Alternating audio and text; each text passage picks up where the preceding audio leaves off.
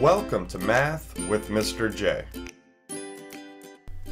In this video, I'm going to be covering exponents of decimals, and we're going to go through the 4 examples on your screen in order to help you get this down. So let's jump right into number 1, where we have 2/10 to the power of 4. And this means we're going to multiply that 2/10 by itself 4 times, because that's what the exponent indicates to do. So, in other words, let's take the 2/10 and expand it out 4 times.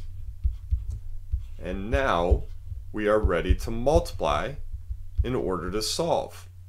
So I like to think of it like this: 2 times 2 times 2.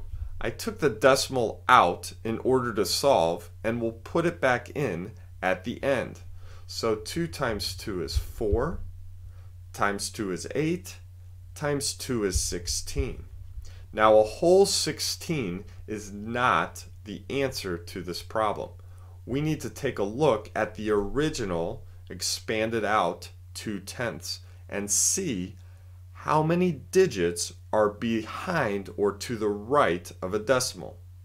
And that's how many digits that our answer needs to have behind or to the right of the decimal.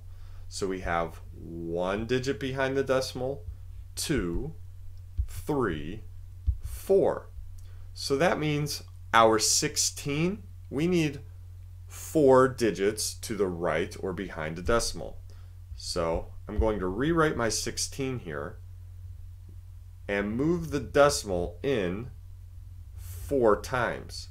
That will give me 4 digits to the right or behind that decimal.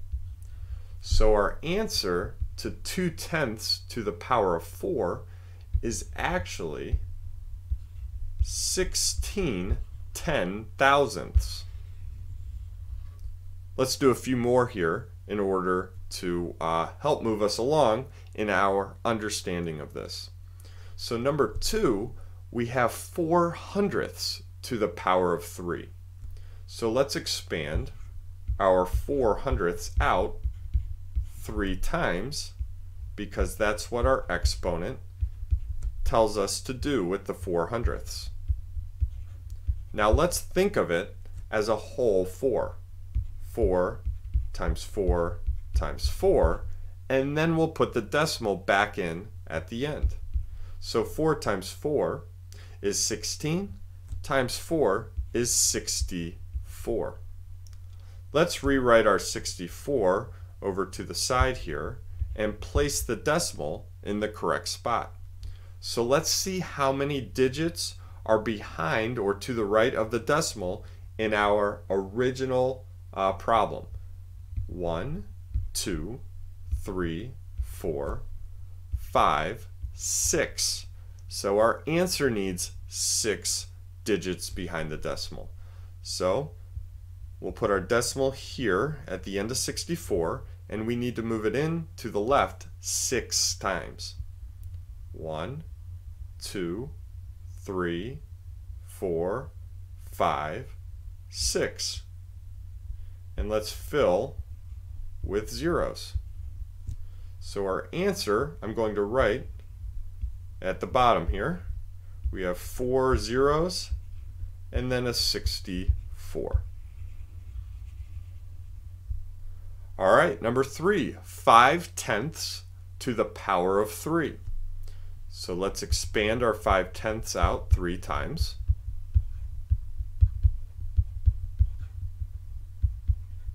All right, so essentially we have 5 times 5 times 5, and we can put the decimal in at the end.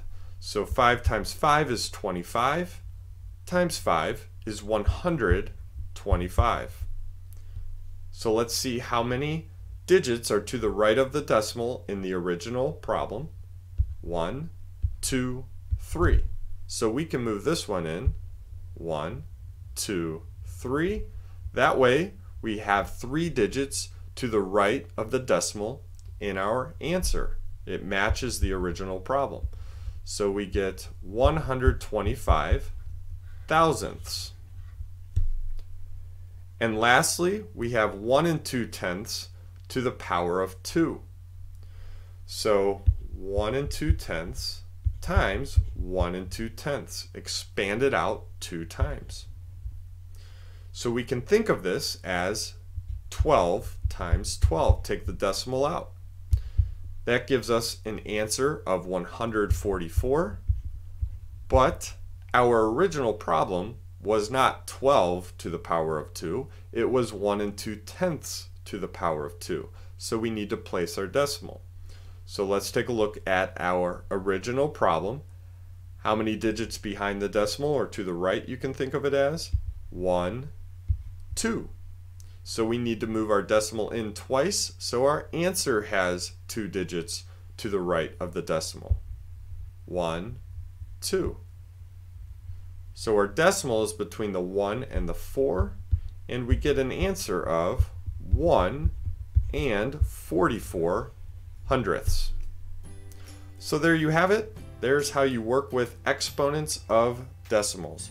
Hopefully that helped. Thanks so much for watching. Until next time, peace.